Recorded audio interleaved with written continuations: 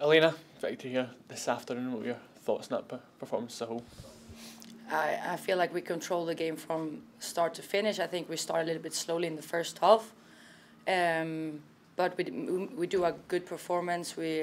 Like I said before this game, I said that we wanted to create a lot of goal chances, and we do, and they don't have any shots. So mission completed.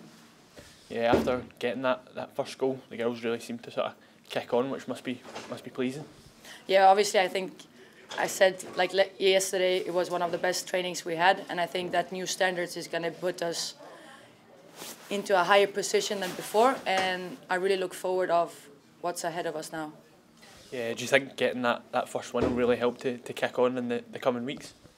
Yeah, obviously, like I think it's not only about the first win. I think we actually performed really well as well. We played good football, we defended really well, and I think this is a good thing to have with us into next coming game.